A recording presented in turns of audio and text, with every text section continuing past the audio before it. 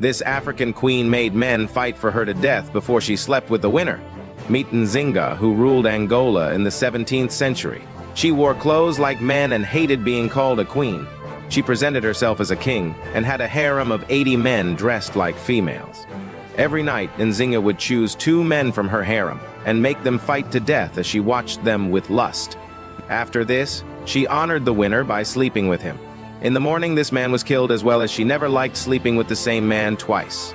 Nzinga continued this ritual during her rule until the age of 75, when she married the youngest man from her harem. Her reign left a chilling legacy in history. For more mind-blowing history facts, subscribe.